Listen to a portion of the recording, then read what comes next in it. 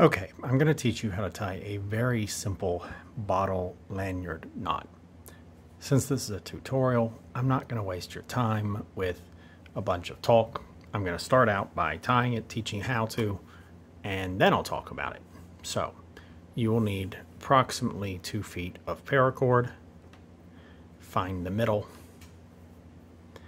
Now we're going to tie a figure 8 knot. If you don't know how to do that, you take, I'm holding it vertically, the bottom comes up and around the front, goes around the back to the front and down through the loop. And you can see why it's called a figure 8 knot. If you didn't get that, by all means back it up, or heck, I'll do it again. It is over the front, I'm looking through my camera, around the back, and then to the front and down through the loop. There's a figure 8 knot. Now, ideally, you want it to be approximately in the middle, and thankfully, that was actually the hardest part. If you still don't know how to make that, then pause the video now and go look up another tutorial. 5, 4, 3, 2, 1. Continuing on. As said, that was the hard part. Now, before it was vertical, horizontal. So you have the left loop, the right loop, the left string, and the right string. Left string goes in the right loop. The right string goes in the left loop. Now you have these two dangling and the 2 strings up here. Go ahead, pull that figure 8 tight. That's step 2 complete. Step 3, all you have to do is you get these 2 loops even, equal. That's step 3. Step 4, these 2 loose ends. Now, if you're a paracord person, if you're doing fancy knots, then by all means get as fancy as you want. But for most people, you're just going to tie a simple, what's called a half hitch, although it has many names. You tie it around something and it changes names. You tie 2 of them together and it's a fisherman's line. But just a simple, the knot that every child learns to tie first. And you can try to make the cords line up a little neater. But that's it. It's done. My figure 8 here is a little loose, so I'm going to tighten it up a bit more. That's it. It's done. Now the question becomes, why?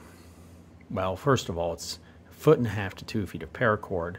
So even if you're buying decent stuff, you're looking at 20 cents. If you're buying the cheap stuff, then you're, 10 cents or less. It's ultra lightweight, it's cheap, it's easy, it's fast. It works on pretty much any bottle that you find.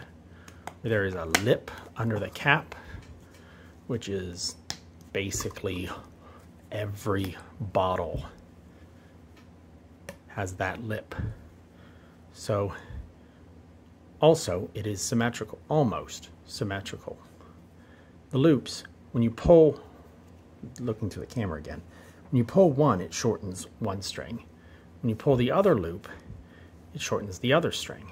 So whether you put it on a skinny bottle and tighten it up, the string is still, the 2 strings are equal to each other. You don't wind up with the knot off to one side and carrying it, the knot stays at the end.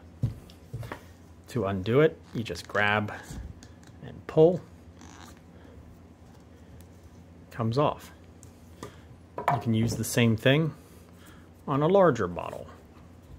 Tighten it up, pull both strings to tighten both loops around the neck of the bottle, and the weight of the bottle pulls it tight, keeps it tight. It'll work on just about anything. I used to go to a sci-fi convention. I'd carry an itty-bitty tiny little bottle because there were water fountains everywhere. I just refilled it over and over. It's cheap. It's easy. Give them away to your friends. It's ultra lightweight. It's good for hikers and outdoors people. Of course, you can always add a cord, sliding cord lock, a carabiner, clip it to your belt, weave them or tie them in different colors, put them on your different bottles. You know, red is Susan, brown is Fred, whatever. It's just a really useful little knot. Oh, and I should mention, I have absolutely no idea what this is called. I made it up just fiddling around. I'm sure that somebody else out there has done this before, but I can't find it. I don't know what it's called. So if you do know the proper name for this knot, please comment it below. Let me know and I'll update the video.